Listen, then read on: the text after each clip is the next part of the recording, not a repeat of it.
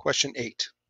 How many three-digit numbers are there in which the tens and the ones digits are different? Okay, so I'm going to start by just making 3 lines here. Now, in order to be a three-digit number, it can't start with a 0, because if it starts with a 0, then we actually have a two-digit number. 075 is just 75.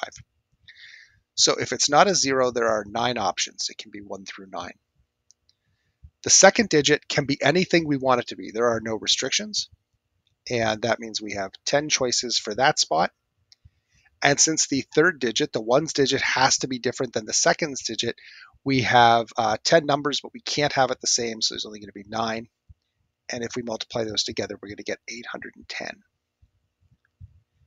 Now, another way we could think about this problem, if you'd rather do it this way, and by all means, I'm not saying one of these is better than the other, just another way of thinking about it, is to look at it indirectly and say, well, how many three-digit numbers are there?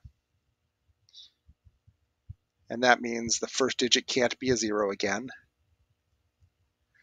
The second digit can be anything. The third digit can be anything. Well, that's 900.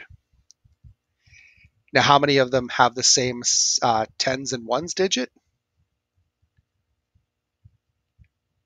Well, this can be anything, and this can be 1.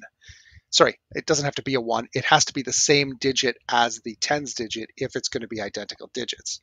So either way, there's 90 where the 2 last digits are the same. And since we don't want those, we have to subtract it from the original, and that gives us 810 different problems.